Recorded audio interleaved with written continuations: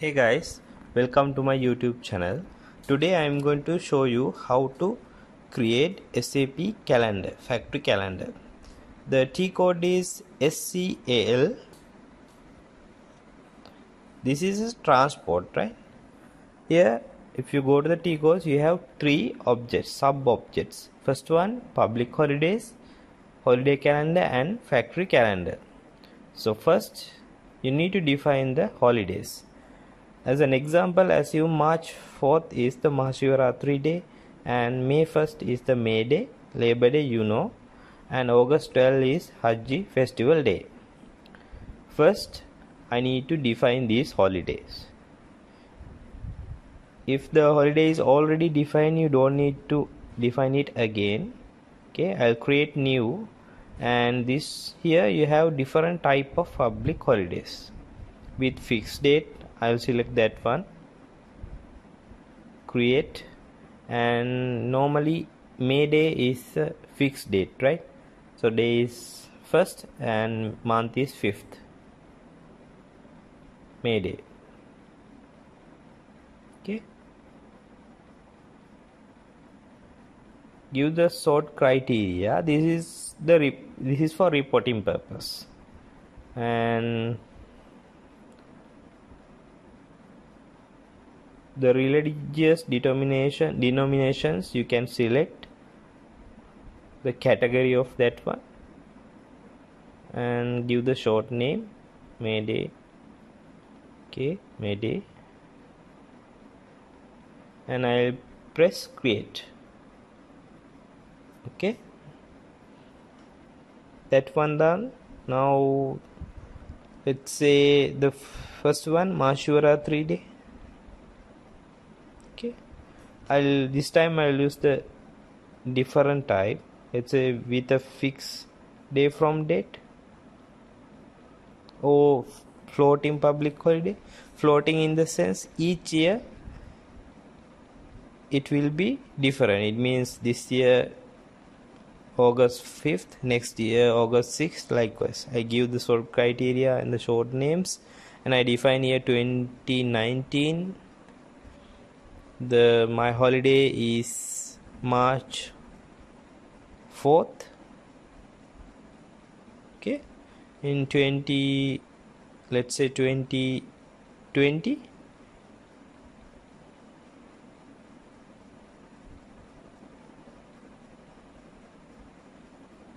March 7, 2021. Let's say it's March 10. Okay, I'll insert that one. I think you got the idea, right? What the floating holiday is. Okay, let's say the third one I'll define as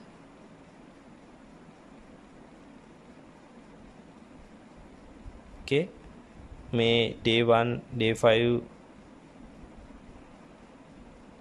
Okay, I'll give the name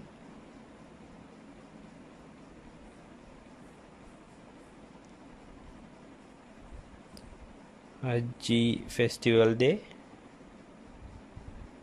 Here I have selected the second option from there, say religion, and I press create. Let's say weekday is Wednesday. Okay, now my holidays are done, public holidays done. Now press go to holiday calendar, give the calendar name,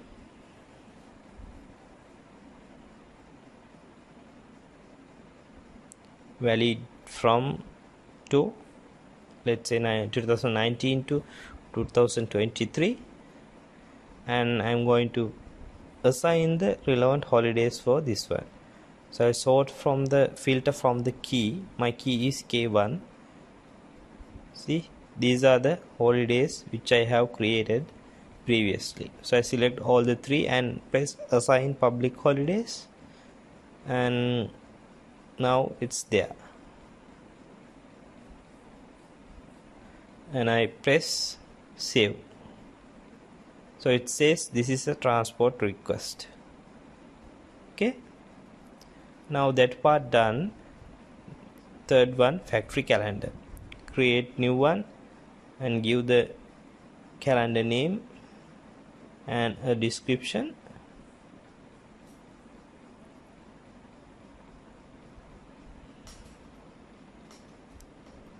From to year, and I select the holiday calendar which I have created previous. So work days, you can tick the number of days that you are going to work in your factory.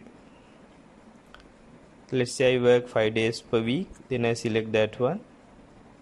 Okay, save it. Now go back and select that one and calendar here. So the calendar, factory calendar is already defined for years. So I'll go inside the year 2019 to check the holidays. I have two holidays, Mahashivaratri and Hajj festival day. See in calendar, two green dates are there. Those are the holidays, two holidays. Saturday, Sunday, anyway holiday, right? If I go to 2020, I have three holidays, Mahashivaratri and May Day and Hajj festival day. So I can see only two green cells. That's because the one is belongs to weekday, already belongs to weekday.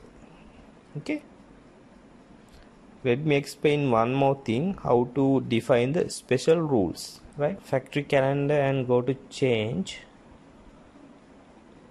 and special rule, create a special rule. This is the place where you can give special holidays for your company. Let's say you have special company holiday from 3rd, 4th to 7th March 2020. I'll give the description. This one. Okay, now I save it. Okay, go to calendar, select that one. L1 is my calendar and display 2020. If I go down, see from 4 to 4, 5, 6 is green, from 7th is already holiday, right? Okay, in this way you can define the special rules for your calendar.